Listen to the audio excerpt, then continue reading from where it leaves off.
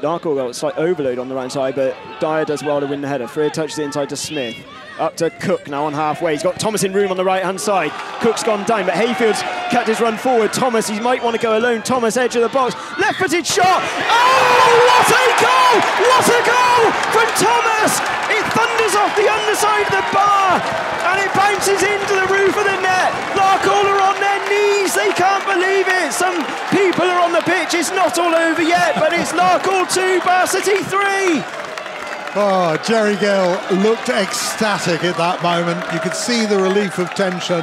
And Thomas, well, a great shot from him.